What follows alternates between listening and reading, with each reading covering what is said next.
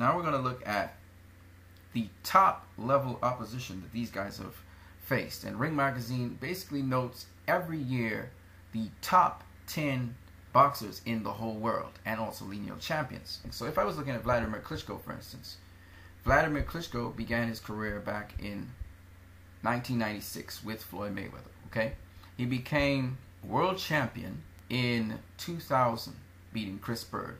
At the time, Chris Bird was not top 10 competition in the world.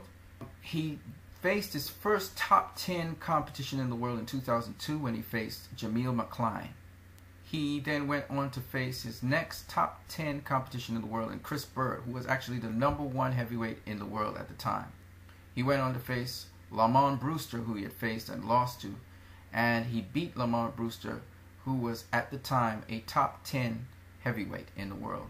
He then faced Sultan Ibragimov and beat him, as well as Tony Thompson in 2008. Ruslan Chagaev was the first #1 ranked fighter in the world, at least below himself and his brother. Then Eddie Chambers was another top 10 contender, and David Haye was another #1 contender in the world.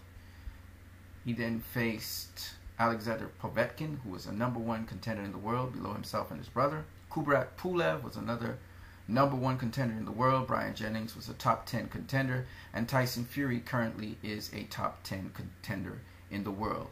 So that Vladimir Klitschko at this point in time in his career has faced 12 top 10 ranked opponents, 5 #1 ranked opponents in the world, and no lineal champions so far. He's also been undefeated for 10 years, and in terms of skill, we rank him as #2 skilled fighter in the world, at least below Floyd Mayweather, who's #1. Roman Gonzalez began his career in 2005. He beat the #1 fighter in the world at the time at minimum weight, Yutaka Niida.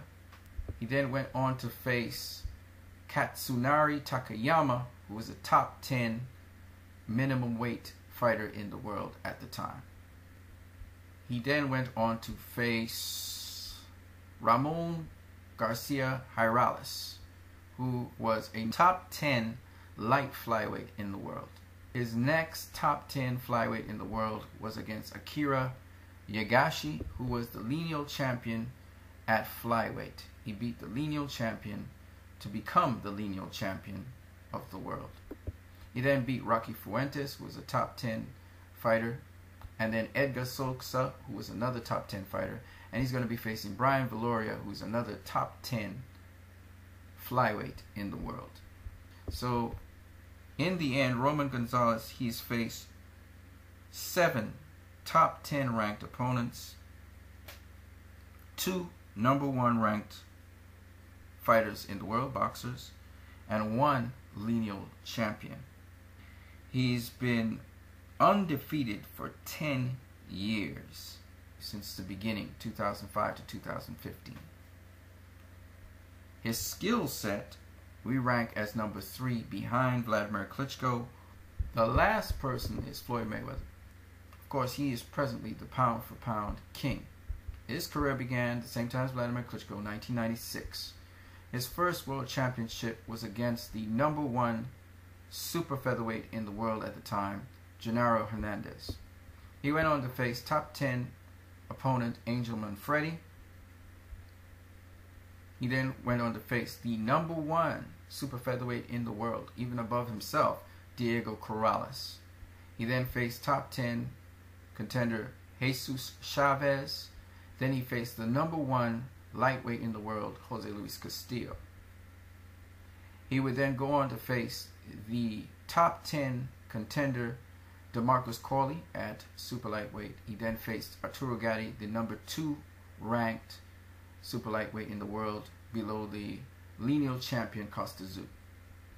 He then went on to face top 10 contender Zab Judah, lineal champion Carlos Baldomir at welterweight, #6 ranked super welterweight in the world Oscar De La Hoya, lineal champions Ricky Hatton and Juan Manuel Marquez,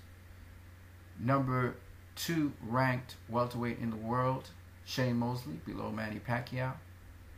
Number 3 ranked welterweight in the world, Victor Ortiz.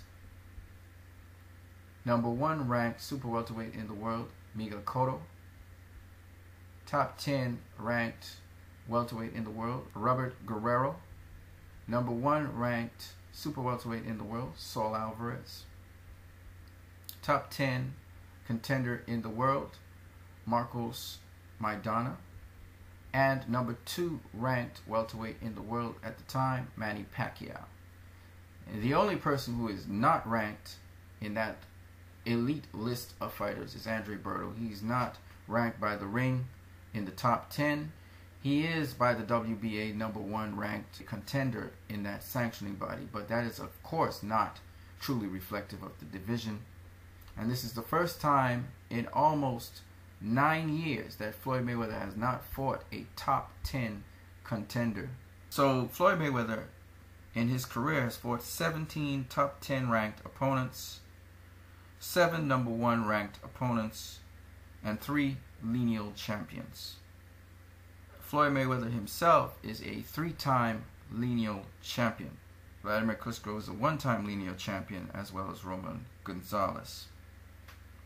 He's been undefeated for 19 years, and his skill set is number 1 compared to the other pound-for-pound fighters we just mentioned.